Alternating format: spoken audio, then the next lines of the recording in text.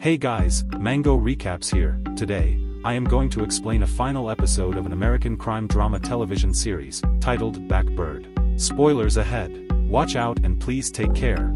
As a disclaimer, this video includes my own analysis, commentary, and it's not a substitute of the full movie. Click the link below to watch, buy or rent the movie. This episode begins in Jimmy's nightmares, where he sees himself in Larry's place. He imagines talking with girls, choking girls, argue with his father when his father tries to stop him. He eventually wakes up. Larry happens to watch him sleeping. When Jimmy wakes up, Larry assumes Jimmy might have suffered a nightmare from his story. Eventually, Jimmy plays his card and demands to know his secret in detail. On the other hand, Larry insists that he did not lie to him and everything that he had to tell him was the truth. Jimmy acts like he does not believe him and says, "You are not the killer man." Wanting to know more about his killings, Jimmy pushes the man's limit. Larry is not happy because the only person he believes has doubts about him. So, he asks Jimmy to come to the woodshop later where he will show Jimmy what kinds of eyes he has. Finally, Jimmy's plans are working. He is so close to finding the graveyard's location of dead girls.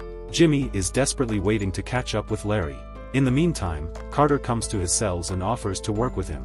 He also doubts that Larry is the one Jimmy is ratting on. Carter also shows interest in working with those Jimmy is working on, but to do so, he needs his cut. Clever Jimmy also plays his game and asks to call off his dogs for a week, and he will reveal whom he is ratting on. This buys enough time for Jimmy to nail a confession from Larry, and he will be free after that. Carter is not happy with Jimmy's appearance. Later that night, Gigante waits outside Jimmy's cell. Before leaving there, he tells a story about how his friend died and throws him an intimidating warning. Afterward, Jimmy goes to the woodshop where Larry is carving birds. Jimmy finds that there are 21 birds, and asks why he carved exactly 21, why not less or more than 21? Wait, are these birds representing the girl whom Larry has killed? Larry says, they watch over the dead and guard their spirits to make sure they are okay. Larry wants to make sure that he is not a liar and starts to open up. He says he folds the girl's clothes realizing that it is an act of kindness for a deity. Larry eventually speaks about Trisha Reitler. She was different from other girls he has been with. She had strong hands like a man and punched him in the face. When she continuously hits him, he choked her and killed her. He states that he had dug more grave than Jimmy has been with the woman. He also admits that he dug a grave for Trisha and that grave is one of the best he ever did, and boasts that no one will ever find that grave. Listening to the ruthless murders of those innocent girls, Jimmy's eyes are filled with tears. He suggests Larry send the map anonymously of the buried location to the victim's family, and give some relief to these people. But Larry doesn't want to give them relief and instead chuckles. He believes that, if the victim's family finds out the grave of the girls, then he is not walking out of the prison. And he is confident that he will win his appeal and walks as a free man. Jimmy in rage says that he is not walking free. Larry cannot believe his ears and soon realizes that Jimmy is the snitch Beaumont has sent to find the grave of the dead girls. At the right moment, guards step in and separate them. The next day, all the inmates' cell doors open up except Jimmy. It turns out that guards are waiting for him to throw him into solitary confinement. Jimmy asks them to call Dr. Zickerman, but the guard throws him. He asks Penn so that he could draw the maps where the bodies are, but the guards don't listen to him. Before he forgets, he cuts his fingers and with the blood, he draws the map on the wall. He even tells the guards that he has been sent by the FBI, but the guard doesn't believe him and slams the door of the hole. Meanwhile, Lauren and Brian pay a visit to Gary. This time they want to know more about Larry, and Gary is the best who knows everything about Larry. When they say that Larry is behind all those murders, Gary refuses to believe it. When Brian says, if he gets released from prison he will live a normal life, have a wife and kids.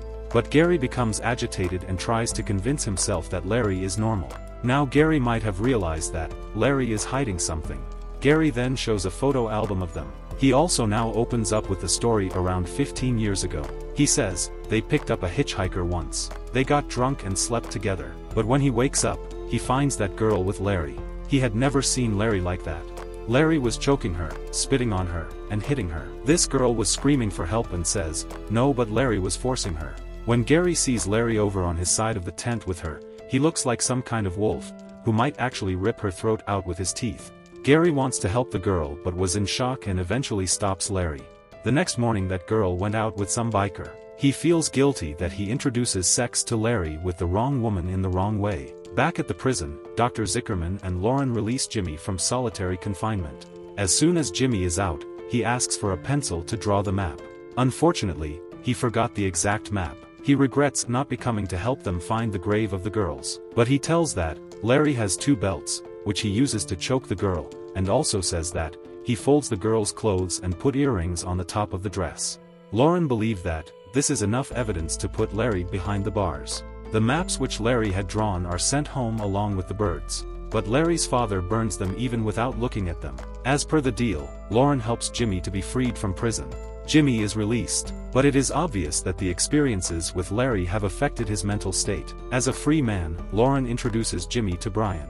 Jimmy apologizes for not being able to help them to find the bodies, but they are happy and at least prevented any further crimes from being committed. Afterward, in Larry's appeal, Larry is found guilty of 2 murders and is sentenced to jail. Larry is disappointed with the hearing and he attempted suicide, but was unsuccessful. Meanwhile, Gary visits Larry where Gary asks to confess his crime.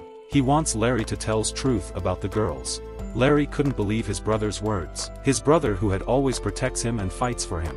Finally, Jimmy visits his father who is recovering after his early stroke. His father is happy to see Jimmy as a free man. 5 years after Jimmy was released from prison, his father died on 2004. Gary finally convinces Larry to confess to 15 murders, while none of the burial sites have been unearthed. After release from prison, Jimmy starts a promising business career, and also continues to aid law enforcement in the profiling of serial killers. The episode ends here. Please, subscribe to watch more series recaps, turn on notifications, and leave a like and comment to support the channel.